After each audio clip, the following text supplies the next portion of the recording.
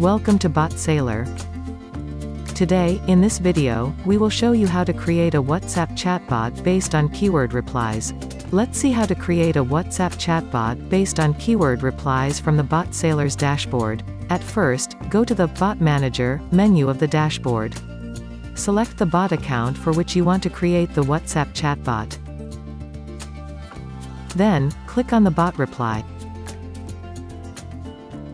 To create a WhatsApp chatbot, just click on the Create button under the bot reply settings. Instantly, an editing page called Visual Flow Bot Builder Canvas will appear. Here on the left side of the canvas, you will see a document menu with 11 components. Also, on the top right side of the canvas, you will see 5 buttons. However, when you reach the Visual Flow Bot Builder, you will see the Start Bot Flow component. To give a name to your bot, you have to double-click on it. Instantly, a Configure Reference modal will appear on the top right side of the canvas. Give a name in the Title field. Optionally, choose a level and select a sequence. Then click on the OK Radio button for saving purposes. Let's add a trigger to the basic bot. From the Document menu, select and drag the trigger onto the canvas and drop on it. Now, double-click on the trigger. Instantly, a Configure Trigger modal will appear on the top right side of the canvas. Give a keyword, such as hello, hi, start, for the conversation to take place in real time between the customer and the chatbot. Then, hit OK button to save it. Drag the cursor from the trigger output socket to the reference input, trigger, socket of the Start Bot Flow. Yes, the trigger has been added successfully. Then, drag the cursor from the next socket of Start Bot Flow and drop it onto the canvas. Here, you will see several options for choosing any component. Let's say we select the interactive component. To configure it, double-click on it. A Configure text message will appear on the top right side of the canvas. Here, you will see a message header, message body, message footer. At the last option, you can set a delay time period in a reply message. We can configure the message without any header or footer, but we must fulfill the message body. You may also choose text or an image from the message header. Now, fill up the fields according to your business and click on the OK button to save it.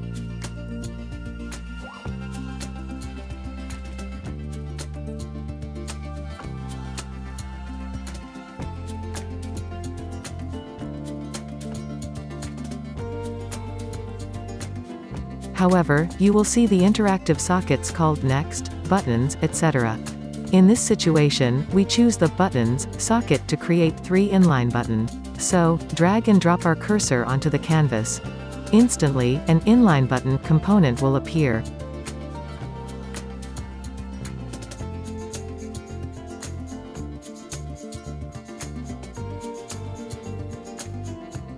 Double-click on it and type a name in the button text field.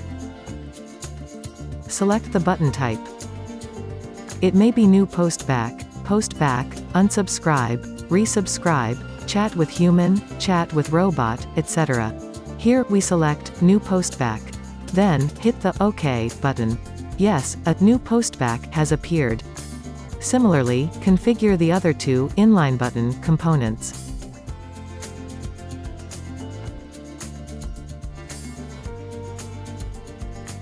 Now, we have to configure the new postback components. To configure it, double-click New Postback. Fill in the title field with a name and click the OK button. Repeat the task to get the other new postback components.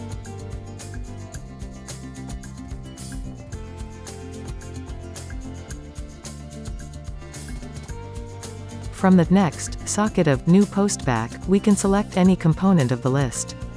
It may be text, audio, video, condition, and so on. However, in this step, we choose again an interactive component. So, configure it in a similar way. Similarly, we want to take 3 inline button from the buttons socket of interactive component.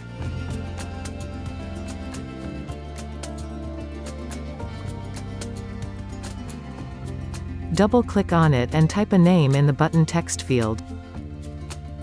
Select the button type. Here, we select New Postback. Then, hit the OK button. Yes, a new postback has appeared. Similarly, configure the other two inline button components.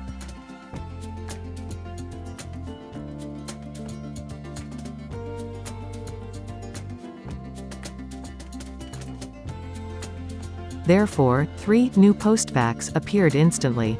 Now, configure them and hit the OK button to save them.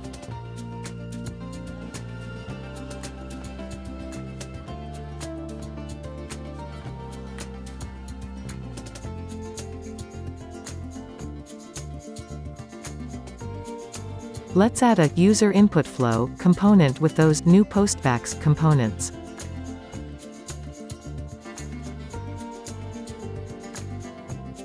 To configure it, double-click on the user input flow component. Instantly, a modal form will appear. Select Add New Input Flow in the User Input Flow field. Give a name in the Campaign Name field. Then, hit OK button to save it. Instantly, a new question component will appear. Double-click on the New Question component. In the Configure New Question form, there are 2 question type, Free Keyboard Input, Multiple Choice. Here, we select the free keyboard input. Now, to configure it, fill up the modal and click OK button.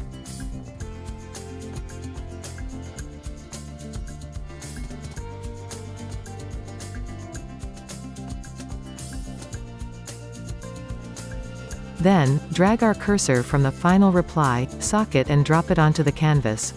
Now we have to configure the new postback. So, double-click on it. Fill up all the fields and hit the OK button.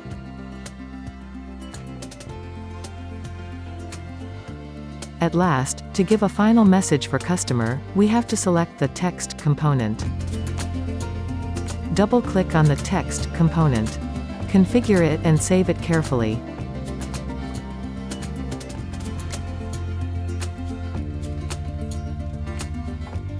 Now, we have to configure our 2 existing new postback components with the similar process.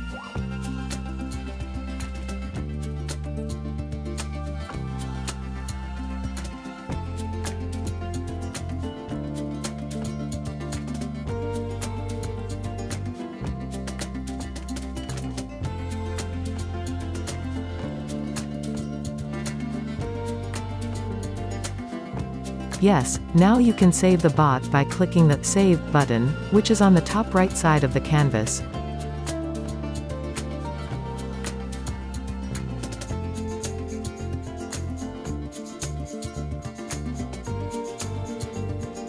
Finally, the bot has been successfully created. First, go to WhatsApp. Now, let us check the bot. Write the keyword and send it.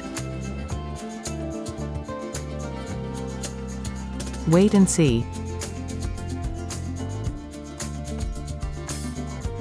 Okay, the WhatsApp chatbot has run successfully.